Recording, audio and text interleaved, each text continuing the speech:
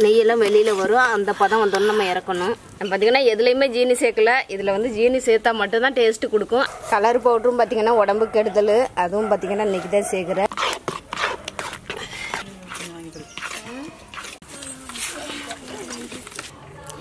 அனைவருக்கும் வணக்கம். எல்லாம் எப்படி இருக்கிறீங்க? இன்றைக்கி வந்து அசோகா அல்வா செய்ய போகிறோம். இது எப்படி செய்யலான்னு வாங்க பார்க்கலாம். அசோகா அல்வா பார்த்திங்கன்னா மன்னார்குடியில் ரொம்ப ஃபேமஸானது. நல்லா ஒரு டேஸ்ட்டாகவும் இருக்கும். இது இப்போ செஞ்சிடலாம்.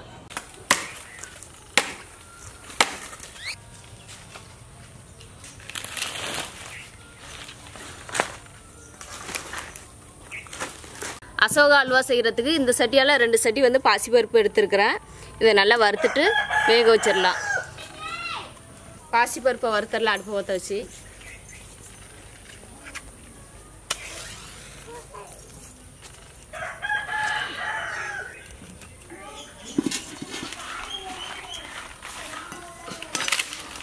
பாசிப்பருப்பு வந்து கொஞ்சம் கொஞ்சமாக கொட்டி வறுத்துக்கலாம்.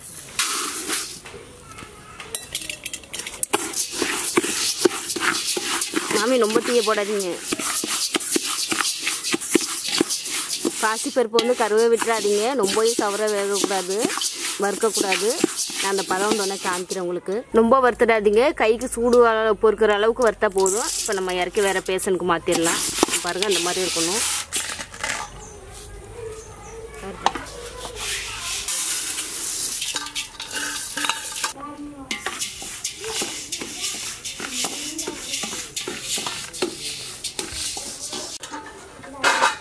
பாசிப்பருப்பு வந்து நல்லா வறுத்தாச்சு. இப்போ நம்ம கழுவிட்டு வேக வச்சிடலாம்.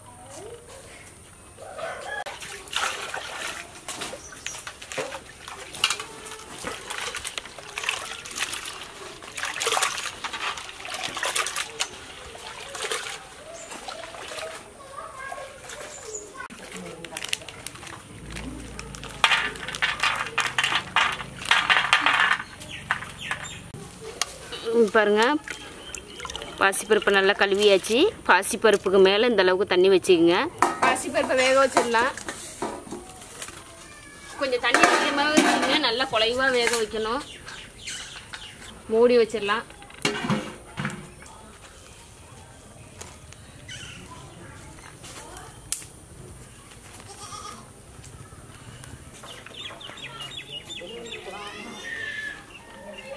பாருங்க, நல்லா வெந்து மலர்ந்து வந்துக்கிட்டு இருக்குது. பாருங்க, நல்லா குழைவாக வெந்துருச்சு. மூடி வச்சிடலாம். மூடி எடுத்துங்க. நல்லா குழைவாக வெந்துருச்சு. ஒரு தனியாக வேறு பெரிய அண்டாவில் கொட்டி நல்லா கடைஞ்சிடலாம். நீங்கள் கடையிறதுலான்னு கடைஞ்சிங்க. அப்படி இல்லைன்னா மிக்ஸியில் விட்டு நல்லா அடிச்சிடுங்க. இறக்கிடலாம். இப்போது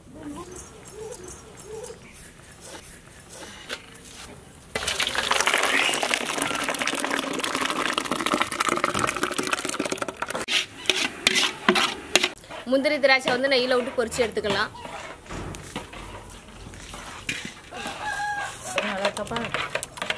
நெய் ஊற்றிக்கலாம். நெய் நல்லா சூடாயிடுச்சு. முந்திரியை முன்னாடி போட்டு வறுத்துக்கலாம்.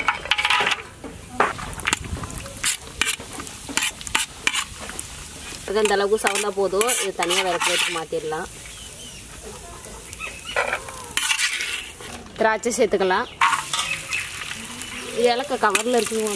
கவரில் முடிச்சு வச்சுருக்கோம். நல்லா பொரிஞ்சிருச்சு, எடுத்துடலாம். முந்திரி வறுத்த நெய்யிலே வந்து இன்னும் கொஞ்சம் நெய் ஊற்றிக்கிட்டு கோதுமையும் இதிலே நம்ம வதக்கி எடுத்துக்கலாம்.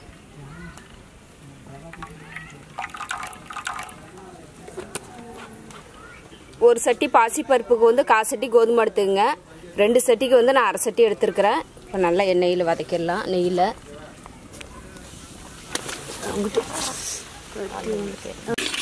இது நெய்யிலே வந்து நல்லா வதக்கிடுங்க. பச்சை வாசனை போகிற அளவுக்கு.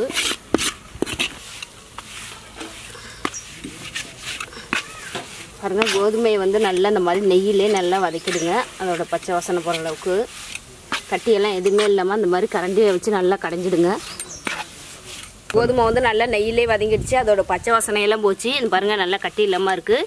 இப்போ நம்ம பாசிப்பருப்பு வந்து கடைஞ்சி வச்சுருக்குறோம். அதையும் சேர்த்து கிண்டிடலாம். இதில் ஊற்றி விடுங்க. பார்த்து விட்டுருங்க.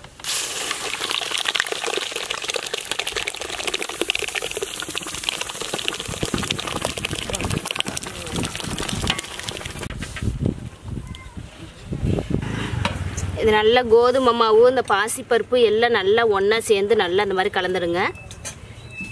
கிண்டிக்கிட்டே இருக்கணும், கீழே கட்டி விழுகக்கூடாது, அடி பிடிக்கக்கூடாது.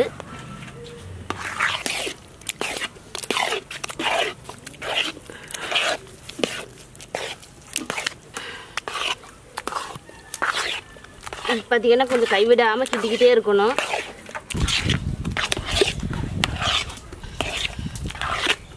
ஒரு சட்டி பாசிப்பருப்புக்கு வந்து 2 சட்டி வந்து ஜீனி கொட்டணும்.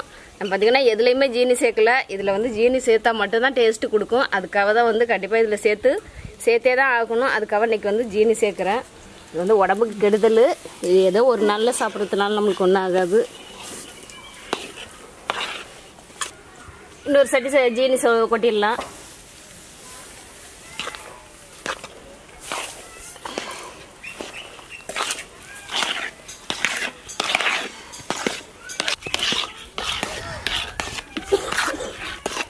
கலர் பவுடரும் பார்த்திங்கன்னா உடம்புக்கு கெடுதல். அதுவும் பார்த்திங்கன்னா இன்றைக்கி தான் சேர்க்குறேன். இது எல்லாம் சேர்த்தா மட்டும்தான் இது வந்து அசோகா வந்து நல்லாயிருக்கும். அதுலேருந்து கிண்டிட்டோம். இப்படி ஒரு பக்கத்தில்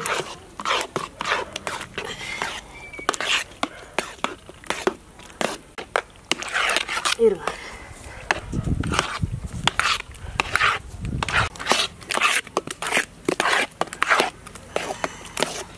கொஞ்சம் கொஞ்சமாக நெய் ஊற்றி கிண்டிக்கிட்டே இருக்கணும்.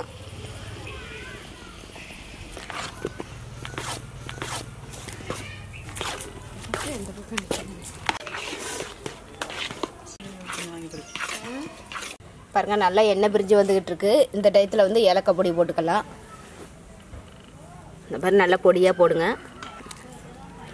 இப்போ நல்லா கிண்டி விட்டுடலாம். மடங்கு கிண்டுறேன்.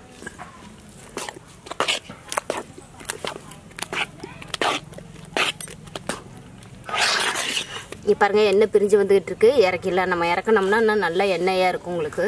இறக்கி ஆடுறப்போ இது மேலே வந்து முந்திரி திராட்சை போட்டுக்கலாம்.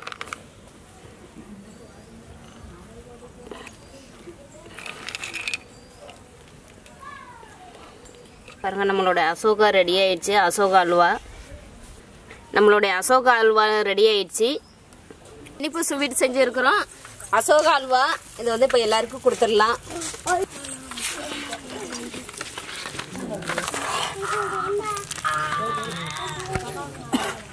இதை பார்த்துட்டு எப்படி இருக்குதுன்னு கமெண்ட்ல சொல்லுங்க. இந்த வீடியோ பிடிச்சிருந்துச்சுன்னா ஃப்ரெண்ட்ஸ்க்கெல்லாம் ஷேர் பண்ணி விடுங்க. இது வரைக்கும் நம்ம சேனலுக்கு சப்ஸ்கிரைப் பண்ணாதவங்க மறக்காம சப்ஸ்கிரைப் பண்ணிடுங்க.